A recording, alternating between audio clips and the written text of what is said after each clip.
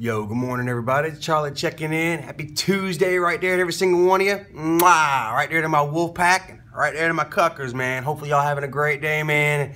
It was blessed. Y'all woke up on the right side of the bed and everything is good, man. I woke up good, man. I'm feeling great.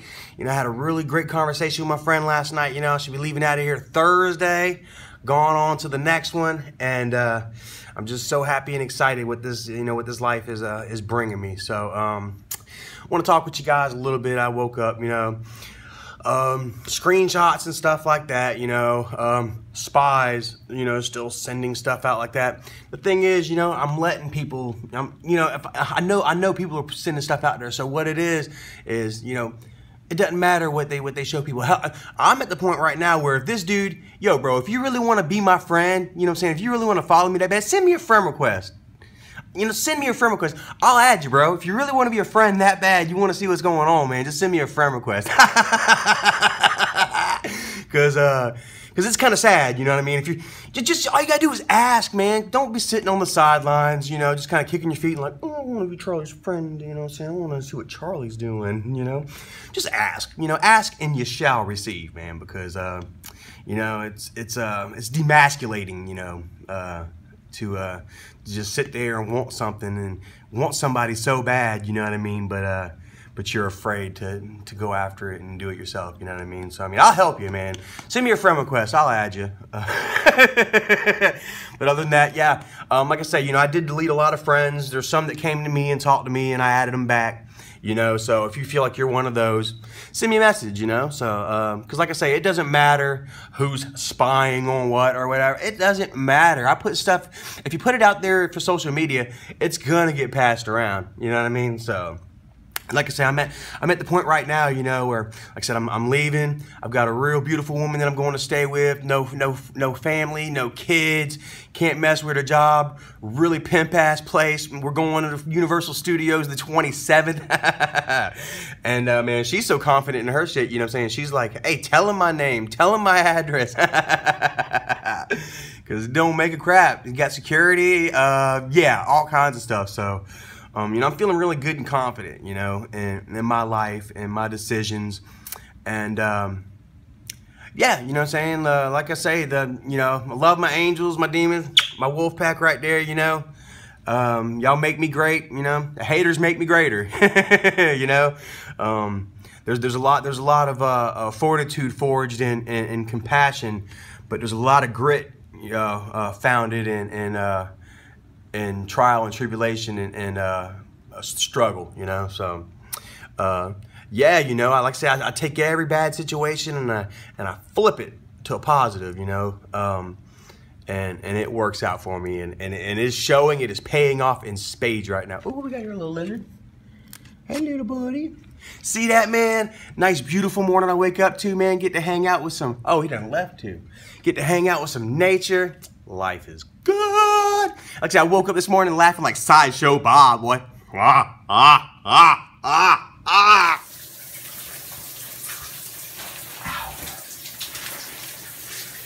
You want it all, but you can't have it. It's in your face, but you can't grab it. Grab it. You can't. It's not yours. Breakfast time.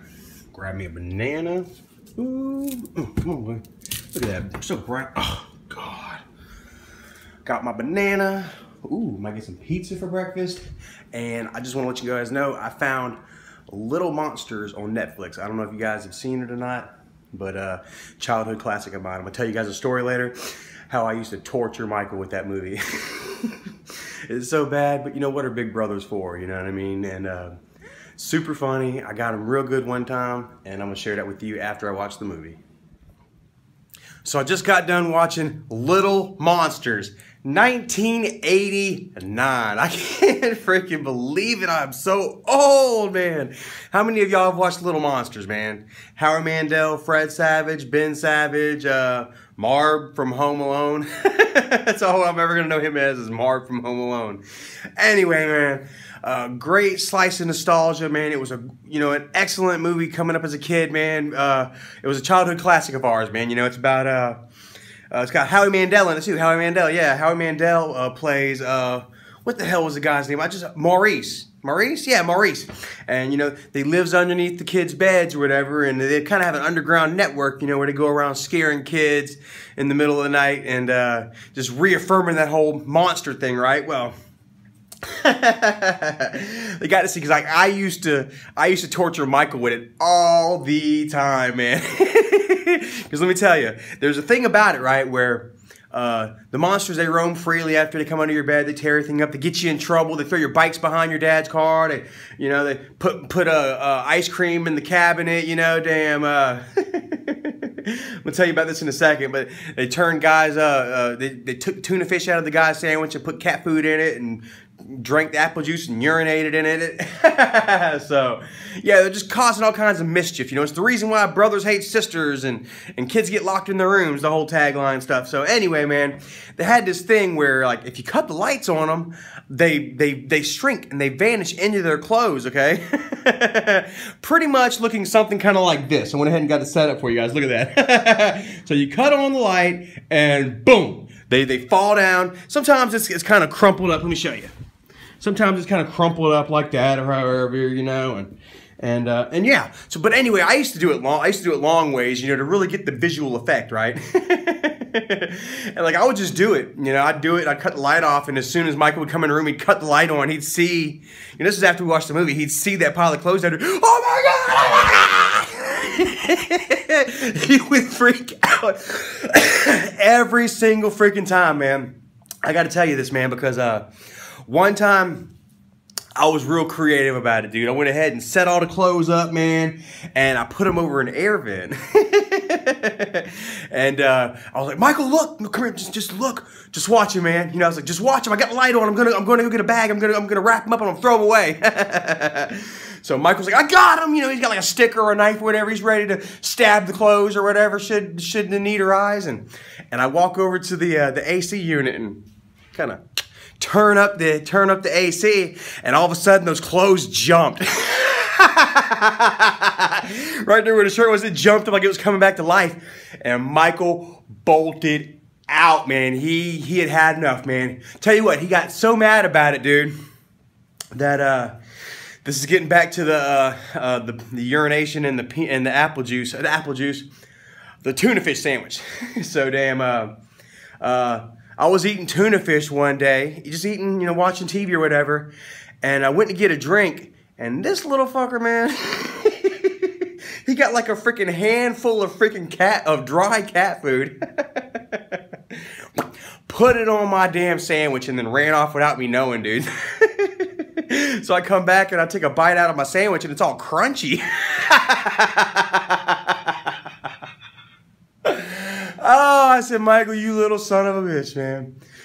But, hey, man, that's what brothers do, man, you know what I'm saying? And, kind of touched my heart. It was real sentimental, today. Like I said, things aren't going well with my family and stuff like that, There's been bad, but there's been a lot of good memories, too, And I am the yin and the yang. I am whole. I am all, I am total light and complete darkness, man. And, like I say, without the bad, you can't appreciate the good, And in this bad moment right here, I'm able to reach back into a time in history in my childhood where things were a lot simpler.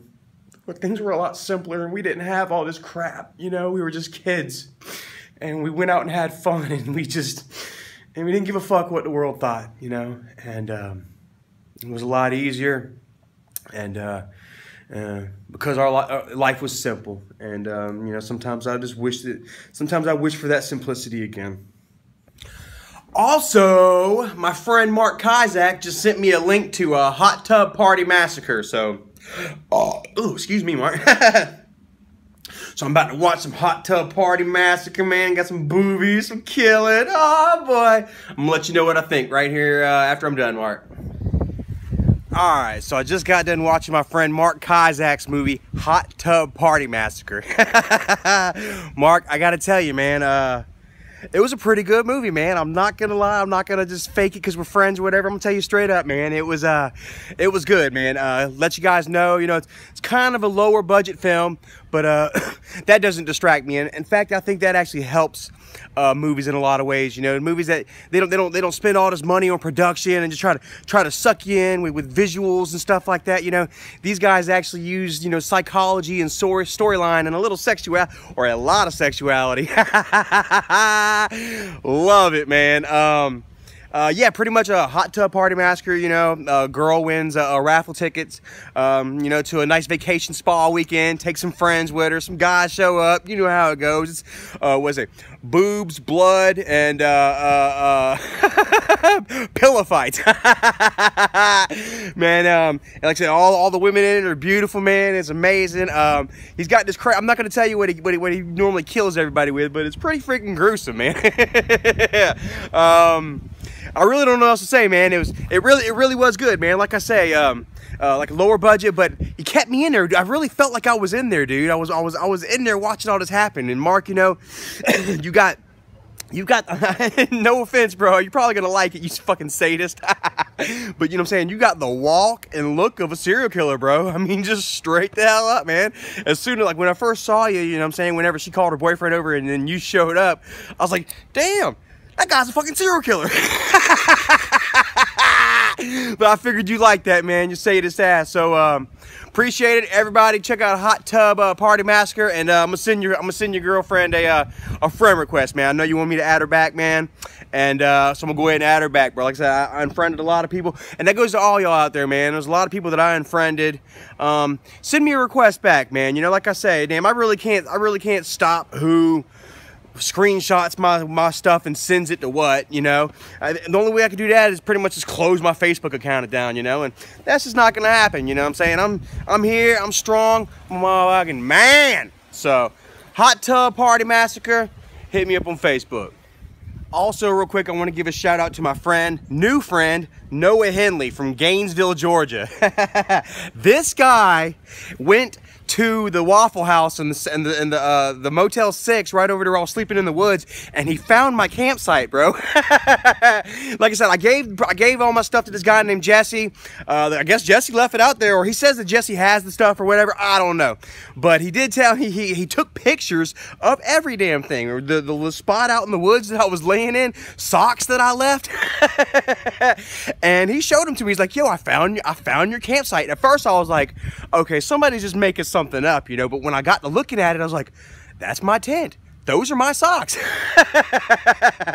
So Noah, right there for you to have the gumption to go out there and actually find it. You know, I heard that there's somebody else out there that's kind of walking through the woods looking for their favorite bone at the head, trying to find the campsite, saying that it didn't happen. You know, I don't give a crap.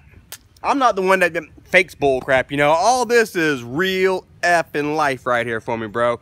And Noah, man, I can't believe it, bro. You went out there and you freaking found it. It kind of upsets me that Jesse didn't take the stuff. You said he did, but then you got a picture. It doesn't matter. You know, I left the clutter behind and I moved on. So, Noah, thank you so much for checking it out, brother. And if it's still out there, man, keep it. Maybe you can sell it or something, man. There's people out there that try to get my skin flakes and stuff off.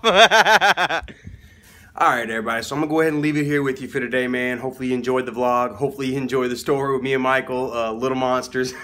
If you haven't seen it, check it out, man. It's really good. It's a childhood classic of mine, man, and the whole family, actually, you know. Yeah, and I had a lot of fun, you know, retelling it. There was a little bit of bittersweet memories there. But it's just always good just to know that I have these feelings and these memories. I can just reach in and just hold them and just live in them, you know, once in a while. So that Hot Tub Party Massacre, that was good, Mark. Yeah, I gotta let you know again, man. It was good. Y'all check out Hot Tub Party Massacre.